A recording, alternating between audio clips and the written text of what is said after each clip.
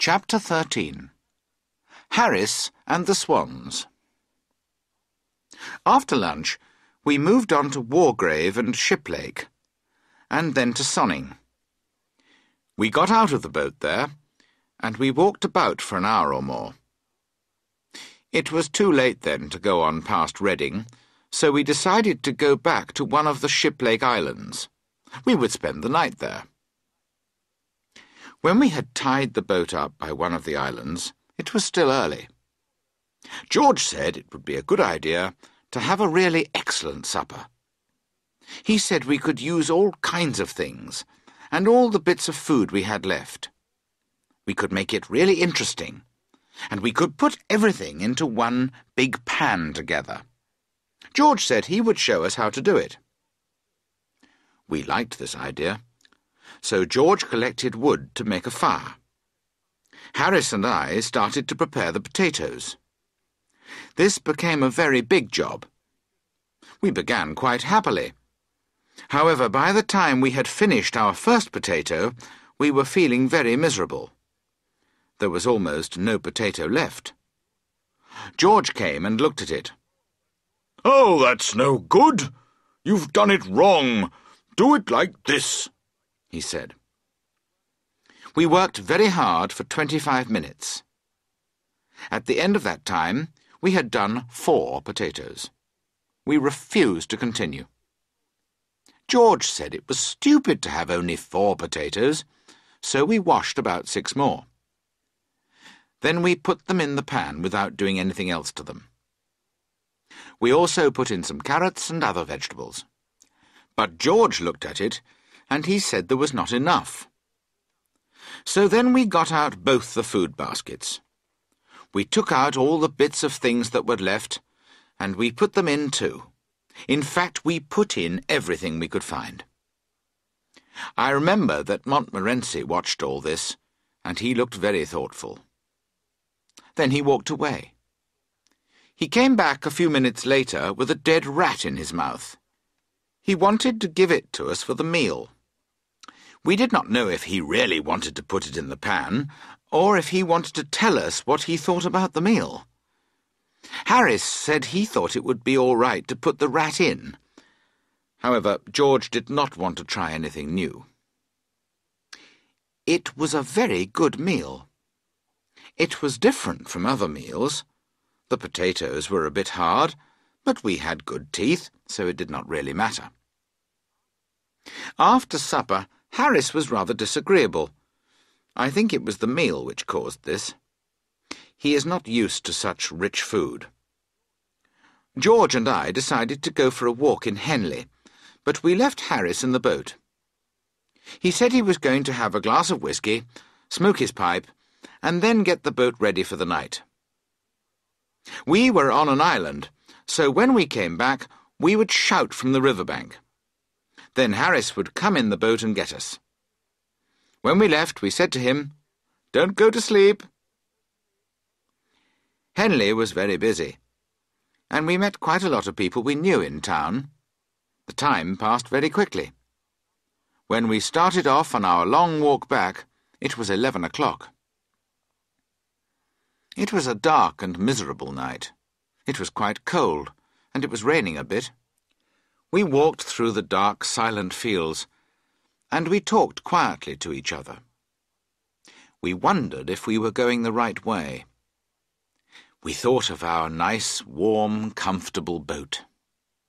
We thought of Harris and Montmorency and the whisky, and we wished that we were there. We imagined that we were inside our warm little boat, tired and a little hungry, with the dark, miserable river outside. We could see ourselves. We were sitting down to supper there. We were passing cold meat and thick pieces of bread to each other. We could hear the happy sounds of our knives and our laughing voices. We hurried to make it real. After some time we found the river, and that made us happy. We knew that we were going the right way. We passed Shiplake at 11:45, and then George said, quite slowly, You don't remember which island it was, do you? No, I don't, I replied, and I began to think carefully. How many are there? Only 4, George answered. It'll be all right if Harris is awake. And if he isn't awake? I asked.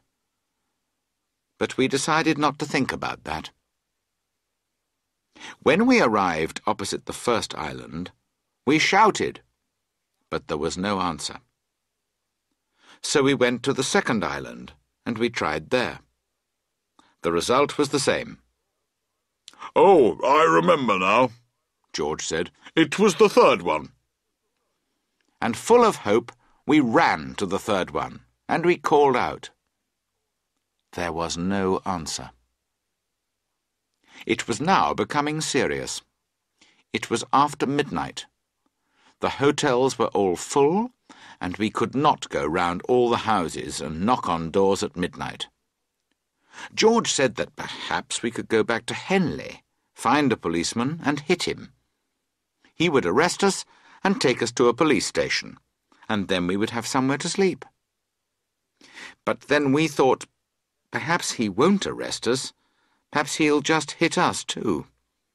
We could not fight policemen all night. We tried the fourth island, but there was still no reply. It was raining hard now, and it was not going to stop. We were very cold and wet and miserable. We began to wonder if there were only 4 islands, or if we were on the wrong bit of the river. Everything looked strange and different in the darkness. Just when we had lost all hope, I suddenly saw a strange light. It was over by the trees, on the opposite side of the river. I shouted as loudly as I could. We waited in silence for a moment, and then, oh, how happy we were, we heard Montmorency bark. We continued to shout for about 5 minutes, and then we saw the lights of the boat. It was coming towards us slowly. We heard Harris's sleepy voice. He was asking where we were. Harris seemed very strange. It was more than tiredness. He brought the boat to our side of the river. He stopped at a place where we could not get into the boat, and then immediately he fell asleep. We had to scream and yell to wake him up again. At last we did wake him up, and we got into the boat. Harris looked very sad. In fact, he looked like a man who had had a lot of trouble. We asked him if anything had happened, and he said, "Swans!" We had left the boat near a swan's nest, and soon after George and I had left, Mrs. Swan came back. She started to shout at Harris. However, Harris managed to chase her away, and she went to fetch her husband. Harris said he had had quite a hard battle with these 2 swans, but he had fought bravely, and in the end he defeated them. Half an hour later they returned, with 18 more swans. There was another terrible battle. Harris said the swans had tried to pull him and Montmorency from the boat and drown them. But once again Harris fought bravely for 4 hours, and he had killed them all. Then they had all swum away to die. How many swans did you say there were? George asked.